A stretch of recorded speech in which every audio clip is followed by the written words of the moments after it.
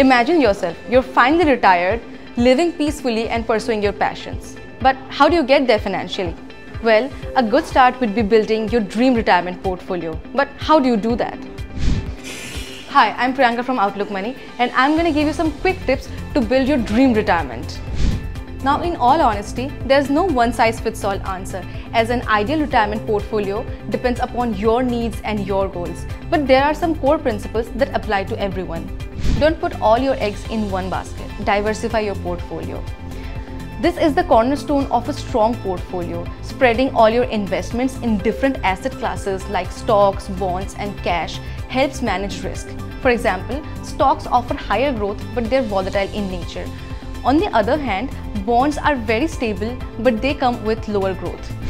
You can also consider core satellite strategy. Allocate a significant portion of your retirement corpus in actively managed diversified funds or low-cost index funds for diversification and better growth. Then add satellite to exploit the emerging market opportunities. Customize according to your own needs to find the right mix.